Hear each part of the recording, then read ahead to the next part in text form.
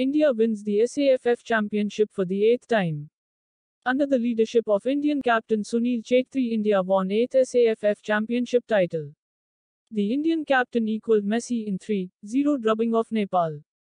Indian captain Sunil Chhetri broke legendary footballer Pele's record during a match against the Maldives in the 2021 SAFF Championship, and further he equaled the iconic Lionel Messi and became the second highest goal scorer in international football. As of the 16th of October 2021, Chhetri is the second joint highest international goal scorer, along with Lionel Messi, among the active players, behind only to Cristiano Ronaldo, and fifth highest of all time. He is both the most capped and the all-time top goal scorer for India. He has rightfully been awarded 2011 Arjuna Award by the Government of India in recognition of his outstanding achievement in sports, and 2019 Padma Shri, India's fourth highest civilian award.